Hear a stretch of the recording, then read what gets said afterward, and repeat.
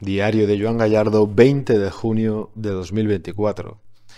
Querido diario, estaba el otro día echándole un vistazo de nuevo al libro Más allá del orden de Jordan Peterson, algo así como la segunda parte de su famoso y ya icónico libro 12 reglas para vivir.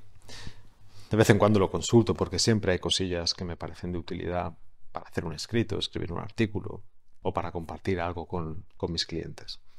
Sobre todo con los clientes de mi mentoría grupal, ya que les gusta mucho les gusta mucho que les lea partes de libros y los analizamos y ellos acaban de entender ciertas cosas o profundizamos y vamos a veces, lo reconozco, incluso más allá de lo que creo que el propio escritor quería decir. Y bueno, estaba ahí en la página 188 de la versión en tapa dura, en la regla número 5, cuando leí algo que me interesó muchísimo y me encantó leer y que creo que podía traer aquí al podcast. La página dice así: creo que el bien que hacemos, por nimio que parezca, tiene más relación de lo que la gente cree con el bien general del mundo. Y lo mismo pienso del mal.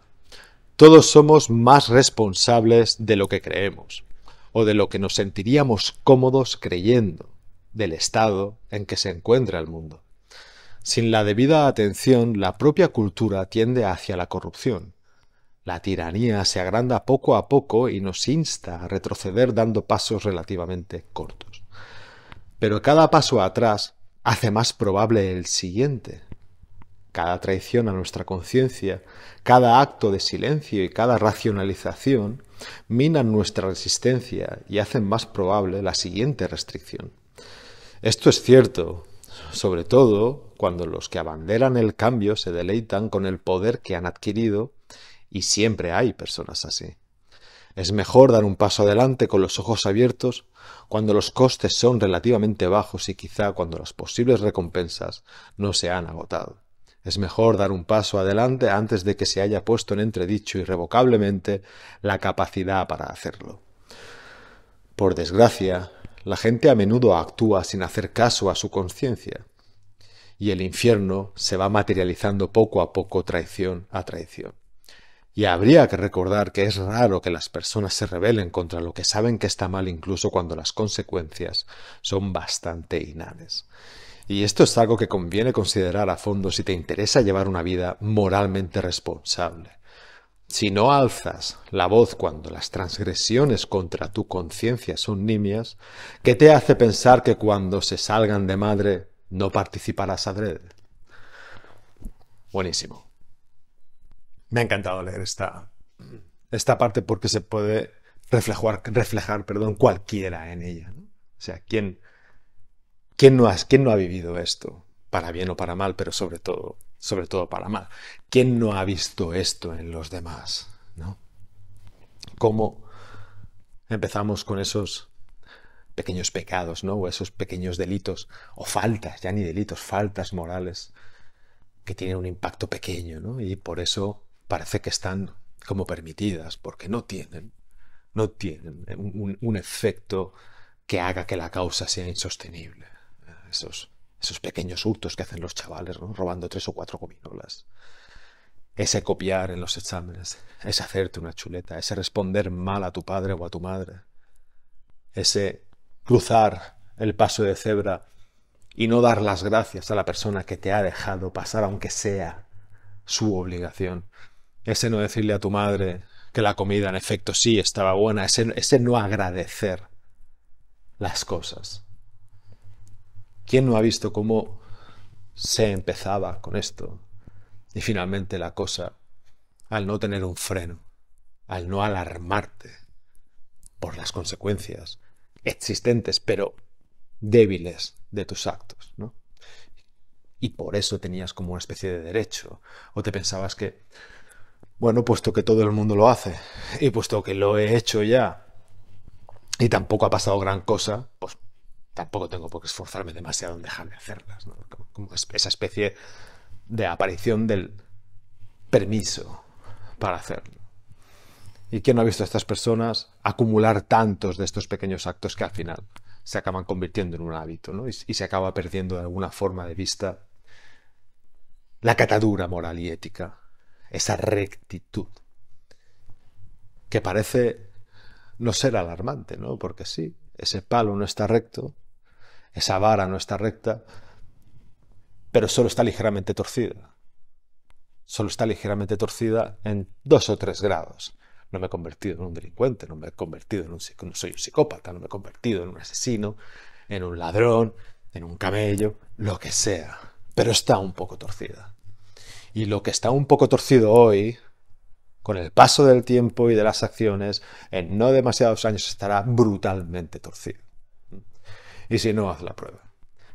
Coge una regla y haz una línea recta. Y luego haz otra línea al lado que esté ligeramente torcida con respecto al primer punto de la primera línea recta que has puesto. 1 grado, tan siquiera. En una línea de medio metro, si quieres. Y luego intenta extenderlas.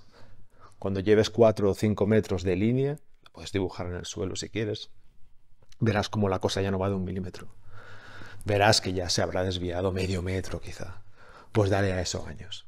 Puede llegar a haber kilómetros de distancia entre lo que era la primera línea recta y la línea torcida en 1 grado que habías dibujado y que era apenas imperceptible en el primer palo, ¿no?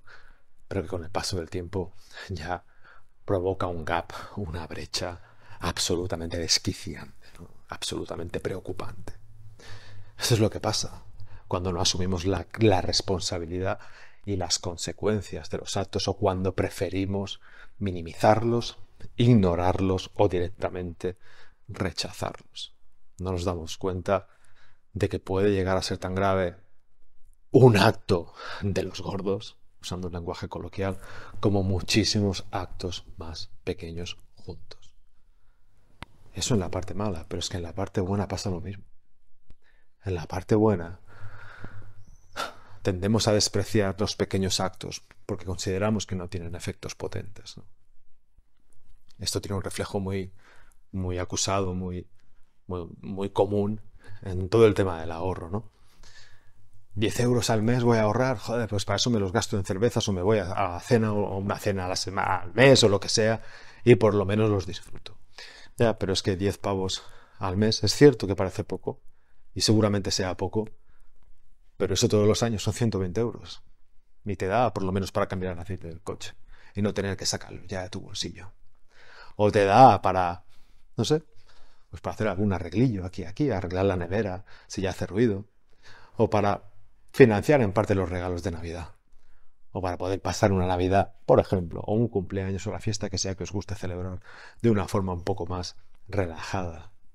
Pero ya no son los 10 euros, sino lo que suponen, ¿no? La experiencia del sacrificio, la experiencia de la disciplina, la experiencia de proponerte ahorrar, aunque sean 10 euros, por lo que simbolizan, y finalmente conseguirlo y repetirlo mes a mes, ¿no?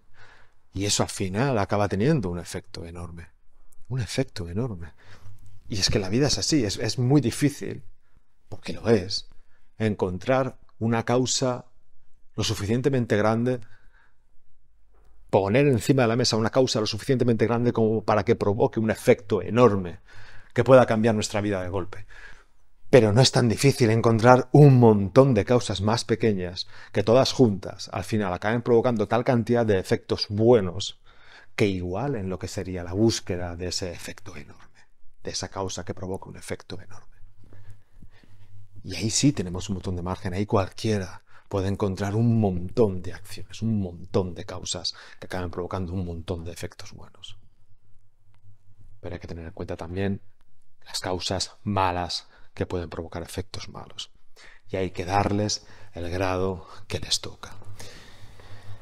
Y si puede ser, puestos a elegir, casi es mejor exagerar previamente las consecuencias que nuestros actos y pensamientos y acciones pueden tener que lo contrario. Nada más, nos vemos el lunes, seguro. Paz.